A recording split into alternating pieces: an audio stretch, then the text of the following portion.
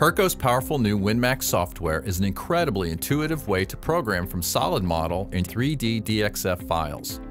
First, select and load your CAD file. Make sure Visible Only is checked and rotate and zoom the model to select the features you want to cut. Just like that, your contour blocks will be created, as you can see in the review screen. Select your new data block and enter your tool, speed, and feed data, and now we're ready to run this program. One of the most exciting features of the new Winmax software is the ability to automatically create transform planes. In this example, we will create data blocks for the holes on the side of our part. Use multi-select to start choosing the holes you want to cut.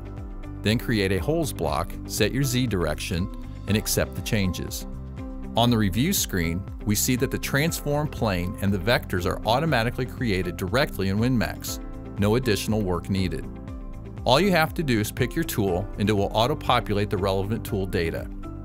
Loading a 3D DXF gives you many of the same capabilities. For this part, we want to select the bottom contour and chain the elements to create a contour block. Now we can use multi-select to choose each individual hole, or use filter radius and window select to choose every hole of a certain size within your tolerance.